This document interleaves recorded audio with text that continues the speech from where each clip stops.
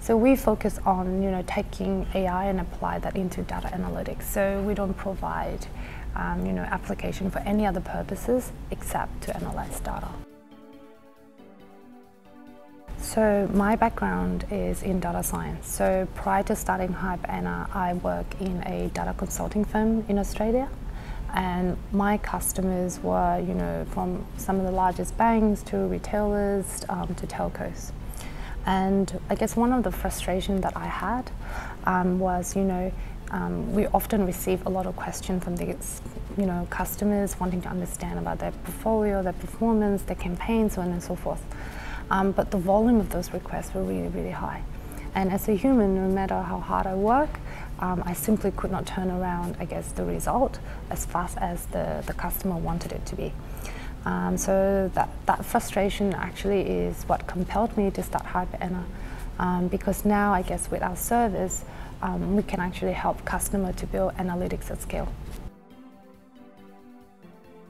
So if you think about, I guess, the entire experience of asking an AI agent, about performance or portfolios or anything else there in the data, it requires 3 steps, right? The first one is natural language processing.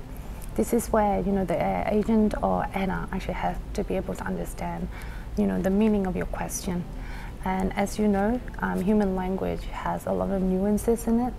It opens a lot of room for misinterpretation as well.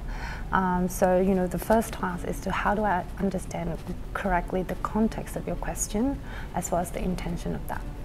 The second step is to analyze the data and find out the patterns. So say, for example, if you ask the question of, how's your portfolio is doing, it's not as simple saying your portfolio is growing or declining. It's about why it is growing, why it is declining, which area, which customer, which industry, so on and so forth. The last one is about natural language generation. So, as human, we ingest information graphically, but also, through language as well, right?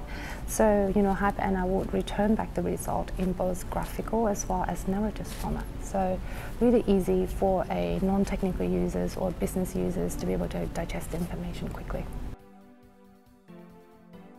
So from that perspective, you definitely have to be an organization that is ready to transform from a knowing culture to a learning culture.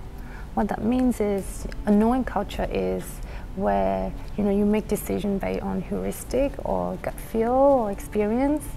A learning culture is where you want to make decisions based on facts, data, and so that's the first thing, and that's really important.